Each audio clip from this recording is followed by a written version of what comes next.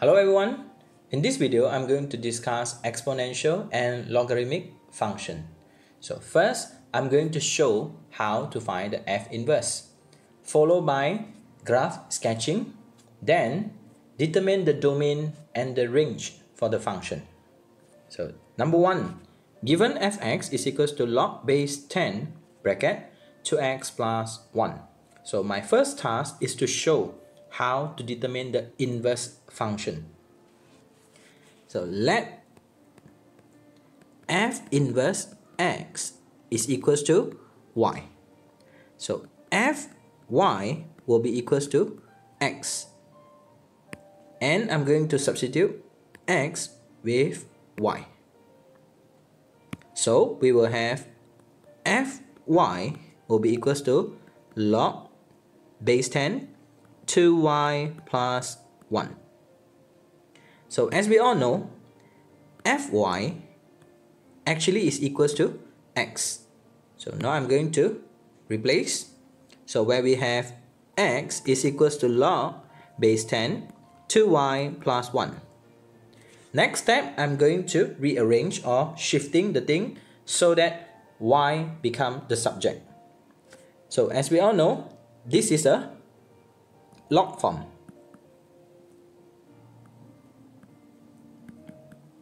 So now I'm going to convert to index form, where we will have n is equals to a to the power of x.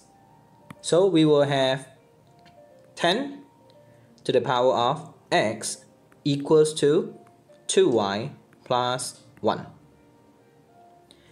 Rearrange the situation so that y become the subject. So we will have 2y equals to 10 to the power of x minus 1. So finally, y will be equals to 10 to the power of x over 2 minus 1 over 2. So finally, y actually is equals to f inverse x. So my inverse function for f will be equals to 10 to the power of x over 2 minus 1 over 2. So where we have exponential function. So the domain for the f inverse actually is equals to negative infinity until infinity, because it is an exponential function.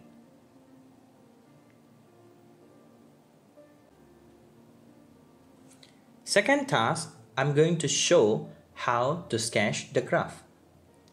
So given that this is a log function, so as we all know, log x, the domain for log function will be x greater than 0. So for this case, we have fx is equals to log base 10 2x plus 1. So in order to determine the domain, we have to let 2x plus 1 greater than 0 and x will be greater than negative 1 over 2. So the domain for f will be equals to negative 1 over 2 until infinity, where negative 1 over 2 is not included. So that will be our domain. Second step, we are going to sketch the graph. So before we sketch, we have to refer to the domain. So for the value of x, the graph cannot touch x equals to negative 1 over 2 because it is a asymptote. So now we have to refer to the function log base 10 2x plus 1. Next, we are going to determine the direction of the graph. So by referring to 2x plus 1, if the coefficient of x is positive, then our graph will be towards the right. If the coefficient of x is negative, then our graph will be towards the left. So for this case, our x is 2. So our diagram or our graph will be towards the right. So now we are going to draft the situation. So based on the diagram or the information, we have x is equals to -1/2, which is asymptote. The meaning of asymptote is over here. So x will be equals to -1/2, meaning that the graph cannot touch the vertical asymptote or the line. They only can approaching. So now we have three situations. The first, the situation will be something like this.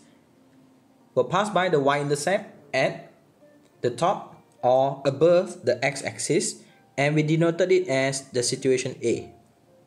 Second situation will be passed by the origin. Third situation will be bottom of the x-axis, so it will be C. So we have three situations, and how to determine whether the situation is A, B or C? By substituting the value. So in order to find the y-intercept, we are going to substitute the value when the x is equals to 0. So we are going to substitute f0 equals to log base 10 bracket 2 multiplied with 0 plus 1. So finally we have log 1. So at the end, f0 or the value of y is equals to 0. So meaning that we have the second situation, which is a B. So B will be our graph. So now we are going to sketch the graph. So basically we have the asymptote. So where x is equals to -1/2. Second, we already know the situation, which is a B. So my graph will be something like this. So this is the graph. Fx is equals to log base 10 bracket 2x plus 1. So origin. So this is how we sketch the graph for the function fx. So next we are going to discuss what is the domain for this situation and also the range.